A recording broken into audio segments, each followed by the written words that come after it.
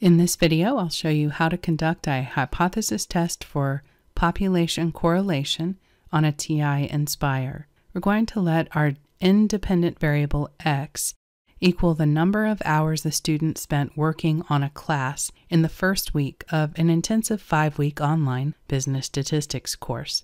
Let y equal the exam score earned on week 1. We'll conduct the test at alpha equals 0.05. Our null and alternative hypothesis will be rho equals 0 and rho not equal 0. If we reject the null, we are claiming that correlation is significant between hours spent working on this class and the exam score.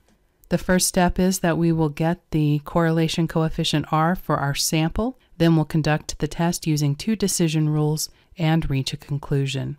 Let's get started entering data into the calculator. We'll go down to Lists and Spreadsheets. I'm going to start by naming my lists, Hours and EX1. Next, we enter the data into Lists. You should pause the video in order to enter the data for yourself. Now the data is entered. We click the Menu button. We go into Menu 4 for Statistics, 4 for Stat Tests, and A for Linear Regression T-Test. Right-click in order to see the lists you've created, and then tab down to the next one and select the list you created for your Y variable.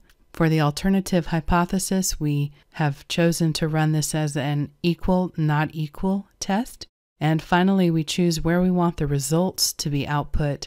You can accept the calculator's suggestion. It usually will choose whatever is the next empty column. Click OK, and now we have our results stored in columns C and D. It tells us we ran a linear regression t-test. Keep scrolling down until you get to the row for R, the sample correlation coefficient, which we see is 0.44661. That does indicate we have a positive relationship between the X and Y variable, although we wouldn't know if this was linear unless we plotted it on a scatter plot. And now we have enough information to conduct the hypothesis test with our first decision rule. Reject the null if p-value is less than alpha. Scrolling up, we find that the p-value given is 0.267, and that is not less than the significance level of alpha equal 0.05. Therefore, we will fail to reject the null. Now let's use the second decision rule. Because we're conducting a two-tailed test, we're going to determine whether the test statistic is in either of the tails, and if it is, we will reject the null. We're conducting this test with the t-distribution. We will use the inverse t function in order to get a t-critical value.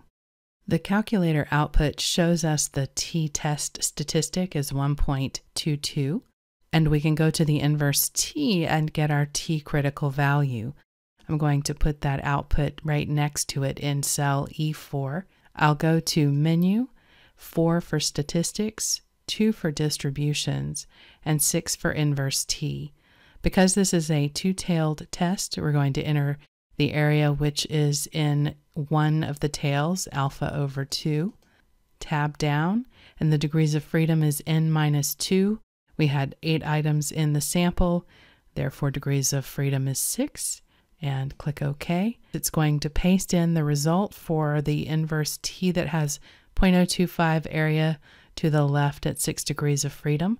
So we have a minus 2.44. This is plus or minus 2.4469. And looking at this, since I have a positive t-test statistic, I would compare this with a positive t-critical value, and 1.228 is not greater than 2.4469. Therefore, I failed to reject the null.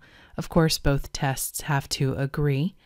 We conclude that we did not find sufficient evidence to suggest a significant correlation between hours of studying in this class and the exam score.